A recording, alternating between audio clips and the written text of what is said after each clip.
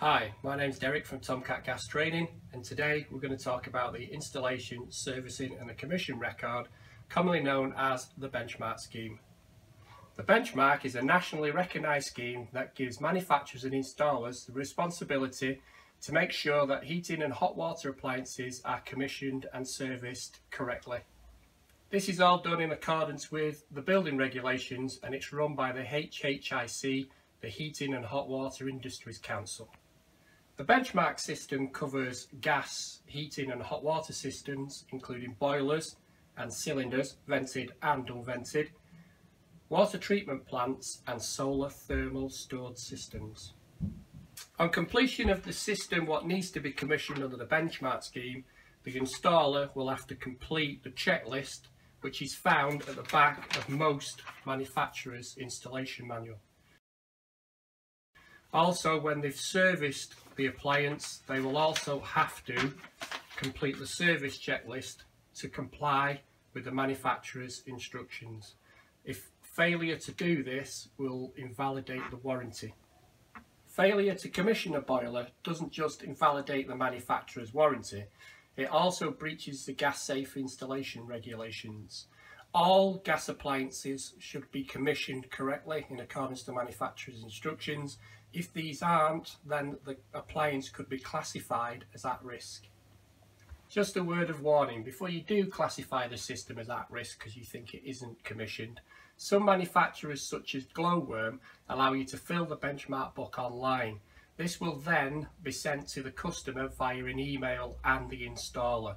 So just make sure you check with the customer that they have the correct paperwork before you deem the installation uncommissioned.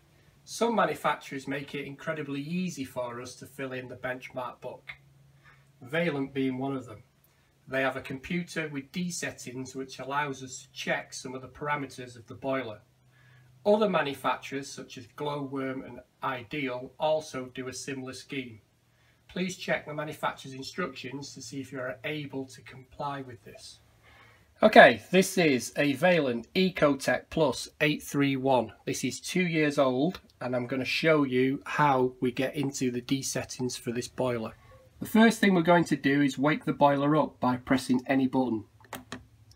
As you can see on the screen, it says it's at 46 degrees. This is the boiler inside temperature, and on the right hand side you can see what the pressure of the water is within the system. After waking the boiler up, we press the two I buttons for about 5 seconds, and then we can see we're going into the installer menu. We now scroll through the menu till we get into installation level and press select.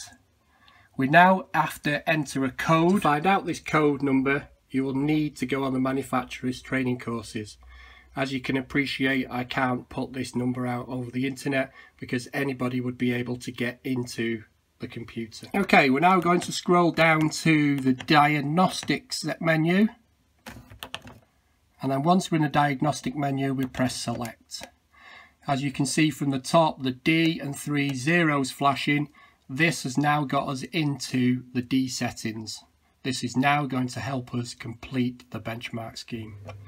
As you can see now, I have scrolled through to D36, which is domestic hot water flow rate in litres a minute.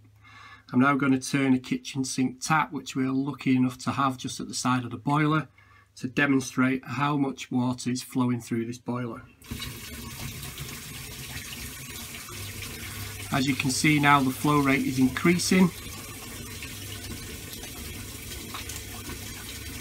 and we've got a steady flow rate of 8.08 litres a minute. Okay, so as you can see now, I've scrolled through to D41. D41 is actually put down as the return temperature of the boiler. But because of the Vaillant boiler having a sensor on the plate heat exchanger, this will also give us our hot water temperature coming out to the tap. Again, if I turn the tap on,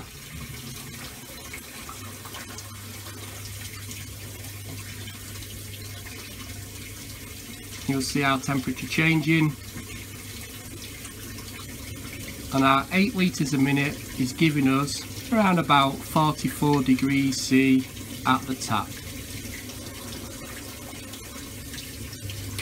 Okay, you can see now we're on D40, which is our hot water flow temperature going round to the radiators, and if I press it on again to 41, you can see that's our return temperatures. So there's another part of the benchmark scheme we're able to fill in once the boiler is running. Because this boiler is actually an Ecotech Plus, not a Pro, they do have a D03 setting, which also gives us our hot water actual temperature at the tap. So again, if I open the tap,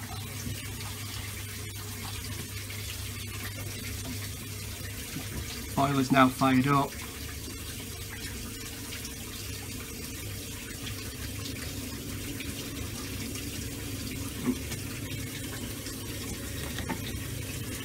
It is now giving us a temperature 42 degrees C, now 44.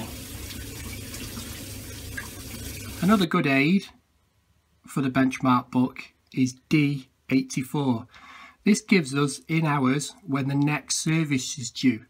And as you can see from the screen, 260 hours, my calculations, about 11 days. So in 11 days time, this boiler will be due a service. D35 tells us the position of the diverter valve within the boiler. This is more of an aid for fault finding rather than commissioning, but again, it's really good. At the moment you can see it's set on heating mode, so we've got heating running. If I now turn a tap on, you can now see the diverter valve has changed over to domestic hot water mode. This is telling us that the diverter valve is actually working. So as you can see from this boiler, its diagnostic menu helps us when filling in the benchmark book. Other things to comply with the benchmark and Part L of the building regulations: this boiler will require a time controller and temperature controller for the room, i.e. a time clock and a room stat. This boiler is fitted with an RF radio frequency programmable room thermostat. Because this installation was brand new 2 years ago, under Part L of the building regulations, every radiator bar where the room stat was installed requires a thermostatic rad valve. Please read and understand Part L of the building regulations to find out whether the system requires thermostatic radiator valves or not. Hopefully you found this short video a good aid in commissioning the appliance to fill in the benchmark book. Remember, to complete the benchmark book you must be gas safe registered. Other things you'll need to do in completing the book are: you'll need to flush the system. You will need to add inhibitor to protect the system from corrosion. You will also need to gas rate the appliances and do the flue gas analyzer readings. Thanks for watching this video. You can watch more videos on our YouTube channel, or you can go to our website for more information about the things we do at Tomcat. Look forward to seeing you soon. Cheers. Bye.